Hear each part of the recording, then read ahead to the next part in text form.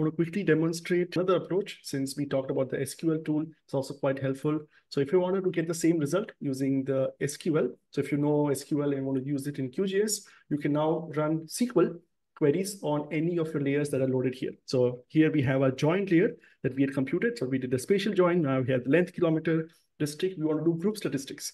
SQL is really good at that. So let's just run this execute SQL tool and compute the same result. The way the tool works is you select your input. So we say I have a joint layer, and whatever layer you select will become your input 1. If you have 2 layers, it'll be input 2 and so on. So you can write your SQL query. You can say select start from input 1.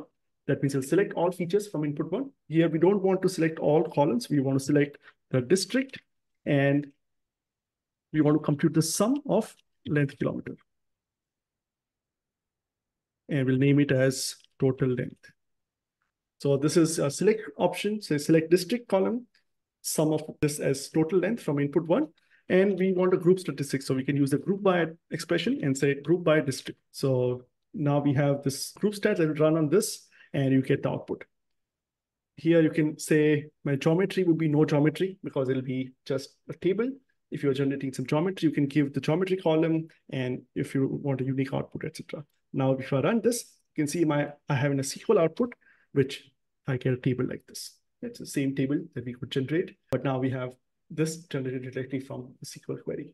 Another useful thing is if you ran some tool, all of your tool invocations are saved in the processing history. So if I go to processing history, I can know all my tools that are ran, and I have the history with the exact configurations. So if you ran some tool last week and you say, I don't know what I did, you can go and open this, double click on it, and it'll load the tool exactly how it configured it. So this is a great way to see all your QGIS invocations are there in this. You can just scroll down your history and double click, and you'll just see exactly how you configured the tool.